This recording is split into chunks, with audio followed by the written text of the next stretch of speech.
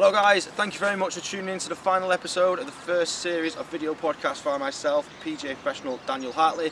Now, as we've looked at grip, ball position, posture, really worked on rotation and figured out how to swing the club nice and straight, up and down in a straight line to hit that perfect straight golf shot. What we're going to look at today, a nice short final video, nice little finishing piece on how to line ourselves up correctly. There's a few drills that are really going to work, and there's several things that I'm going to point out today where it can take you to the course, you can take to the course, and what you can use. So let's give it a go. Okay guys, so here we go with alignment.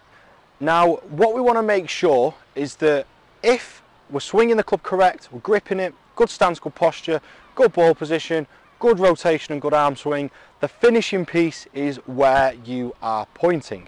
So we've got to make sure we are aligned correctly.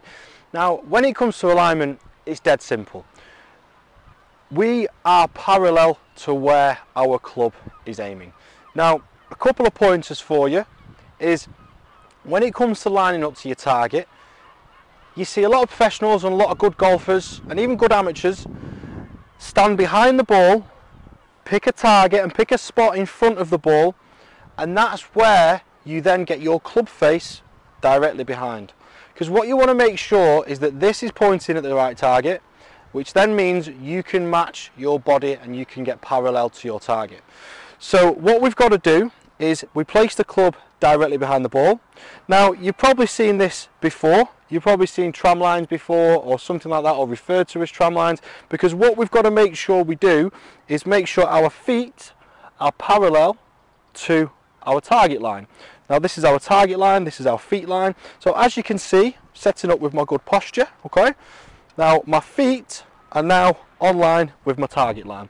We've got to make sure that we're not off to the right, square club face. Got to make sure we're not off to the left, because both of these can affect which direction we swing the club in, and we've got to make sure that we're swinging the club nice and straight.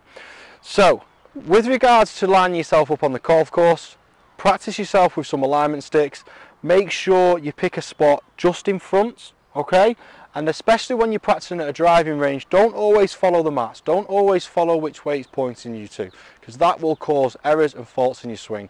Pick a target, place a club down, use some alignment sticks, and get some good practice. So a nice easy lesson to finish off the golf breakdown by myself. So thank you very much, and I'll catch you next time. I'll see you in the next series.